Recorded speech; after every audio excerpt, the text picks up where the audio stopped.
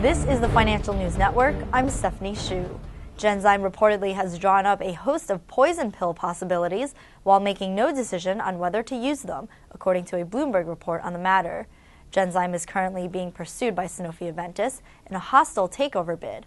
Genzyme management has so far rebuffed overtures from the French drug company. Genzyme shares are flat in pre-market trading. Sanofi-Aventis ADRs are down in pre-market trade.